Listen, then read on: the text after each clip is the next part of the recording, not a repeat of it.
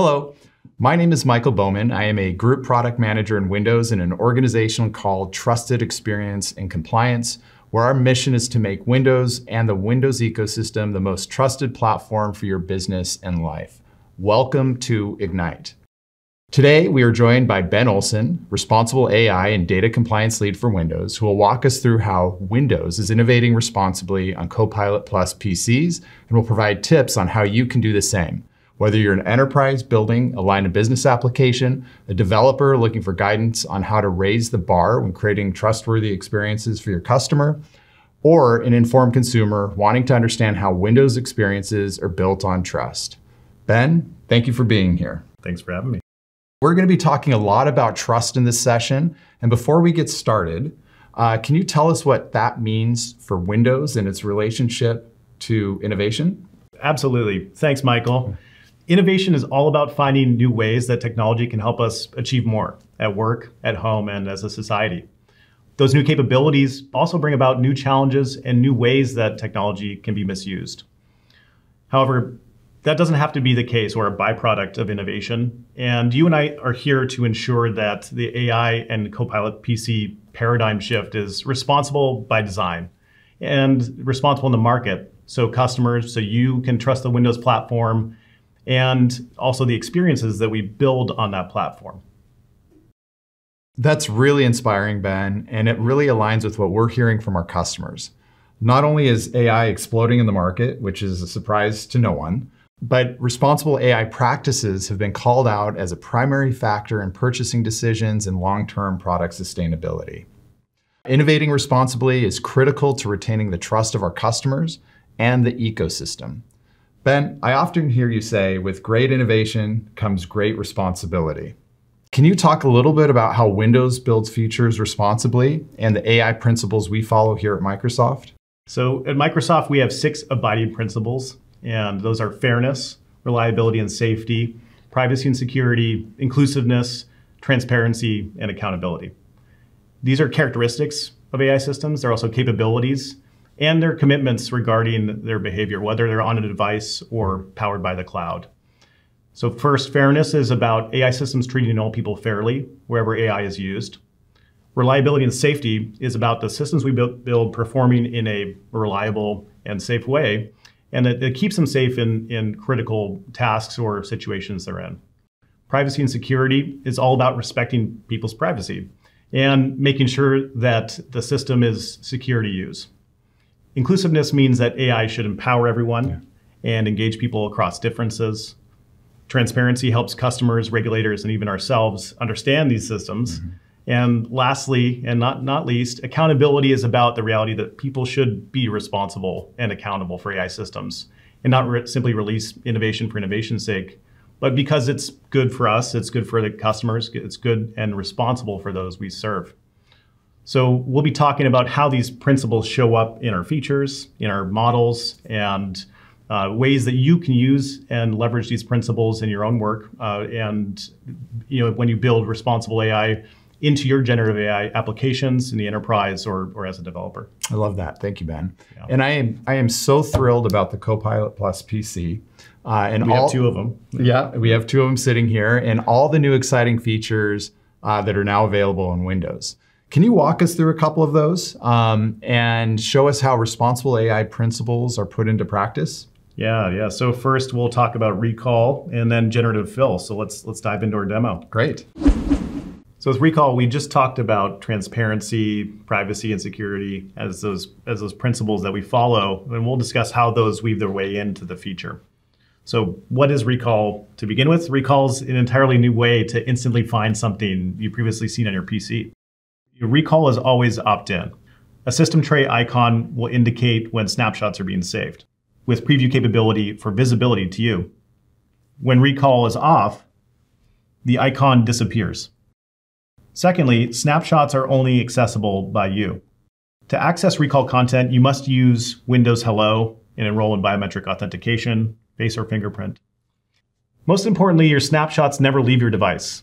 So the snapshots stay local to the device and are protected with industry-leading encryption and stored in a secure enclave.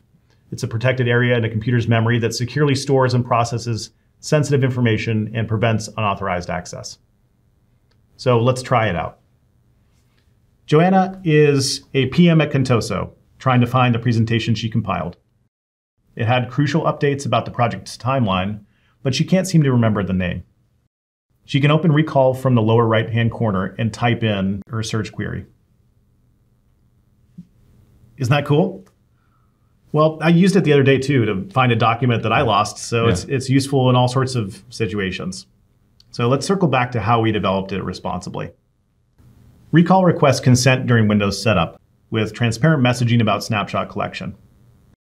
You can choose to enable or disable the feature at any time in Windows settings. Just go to Privacy and Security and click on Recall and Snapshots. You can also find the sensitive information setting there.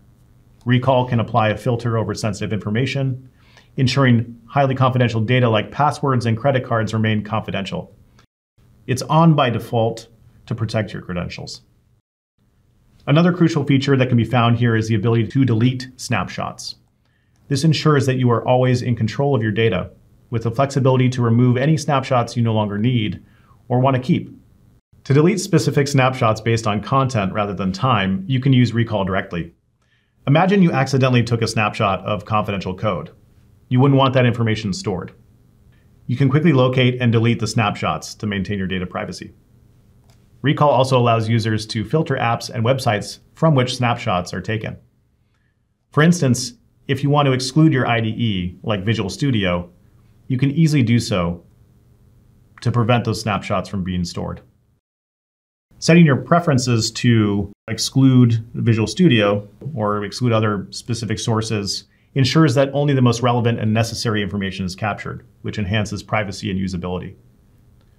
So you can see how there's many different ways in which those principles, transparency, privacy, and security find their way into the product. And perhaps some of these patterns can be an inspiration for those building enterprise applications or developers here with us. So I hope that helps. Yeah, amazing, Ben. And what a great example of how Recall is safe, secure, and transparent. Another feature that I'm really excited about is generative fill. And I'm wondering, could you talk a little bit about that feature and maybe the AI principles of fairness and security? Yeah, definitely. Let's do it. So generative fill is, in its name, indicates that it does something with generative AI. And so in this case, there's generative fill and there's generative erase. Handily, the verbs there indicate the behavior. So let me show you, imagine you're a creative director. So a designer sends you a graphic, but the client came back and noted some unwanted elements. With generative erase, you can simply select the area within these elements, and with the click of a button, they're gone. So that's how it works. It erases stuff. And with generative fill, it fills in things. So it's a fantastic corollary or partner, to that erase feature. So let's say you're an interior designer working with a client in real time. You see here an image of a room. Maybe there's something missing. Plant? A plant? It could be missing a plant. So let's fill in a plant.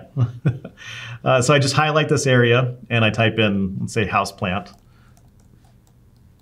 And AI fills in the space with an object that matches the style and lighting of the existing image with that prompt. So it's kind of like magic. So generative fill and generative erase have a lot of potential uses, from enhancing personal photos to efficiently handling customer scenarios at work. And the best part is it's free with Paint and Photos there. It's no need for a separate subscription.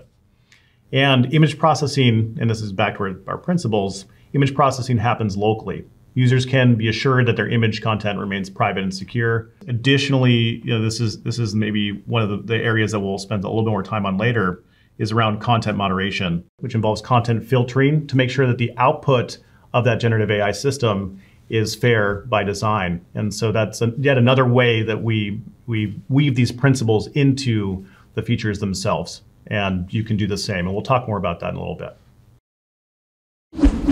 Thank you, Ben. It is clear how Copilot Plus PC can accelerate productivity and creativity for end users and enterprises. But what about developers? We know that a large part of the Windows value prop comes from the energy and innovation of the ecosystem. How does the Copilot Plus PC in Windows help developers build more trustworthy apps? It's a great question. So enterprises and developers are also able to leverage our on-device capabilities for their own applications through the models available in the Windows App SDK. That's fantastic. It sounds like this is a great way for developers to capitalize on the benefits of local models, such as decreased latency and increased privacy and security. What kind of models will be available for use? Yeah, so in this release, we will be shipping API access for several models, including optical character recognition, image segmentation, and 𝗲𝗬𝗀𝗃. Those are all great capabilities that developers can leverage to power their Windows apps. Yes, yeah. And then for any reason, if you don't want an app to leverage the generative on-device model, we provided capabilities to limit app access to models, just like how you're able to restrict apps from using your location. You can find the toggles to turn off model capabilities in the privacy and security page under Windows Intelligence. Nice. That's easy to find.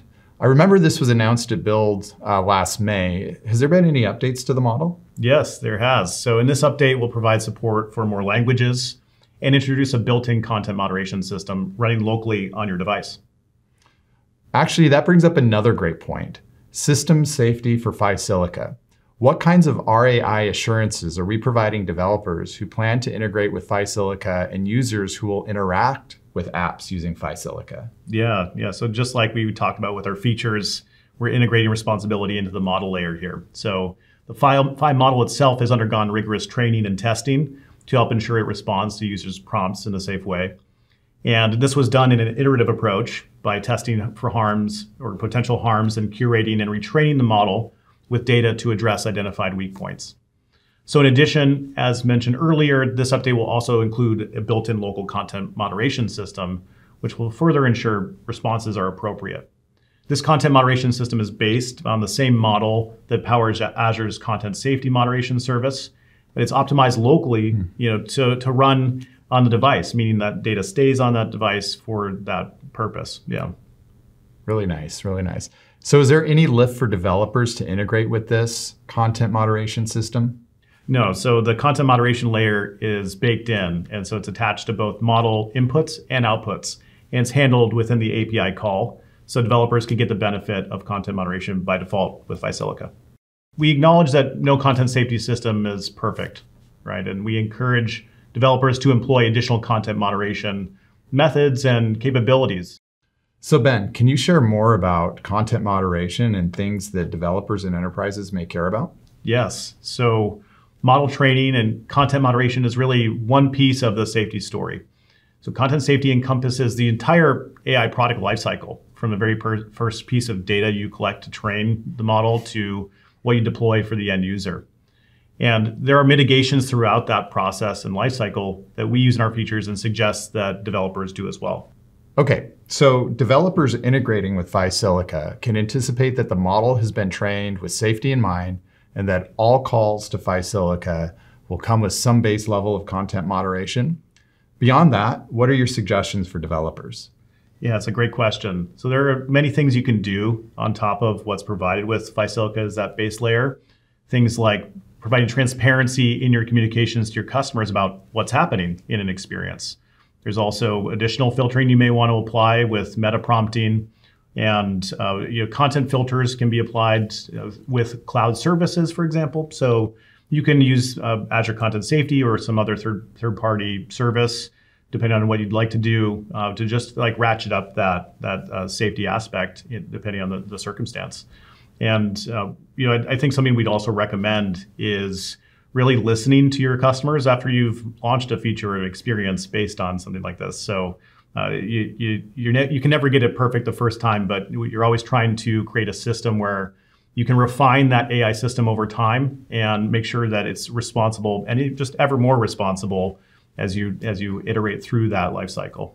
Oh, it is really inspiring to see how Windows is the most open platform for developing trusted AI experiences.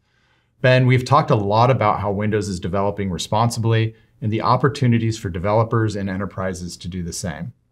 As you mentioned, trusted development is a continuous practice. So where can people go to learn more if they want to get involved or help shape what trusted development looks like in the future? Definitely, Michael. So first, we'd love you to go to this QR code here and find your way to stay connected, really. So I think there's more to come. We'd love to co-innovate together, and so you can provide some thoughts or information and contact info, and we'll go from there. So last thing I'll say is, may you build responsibly. Yeah, thank you, Ben, and thank you for joining us today.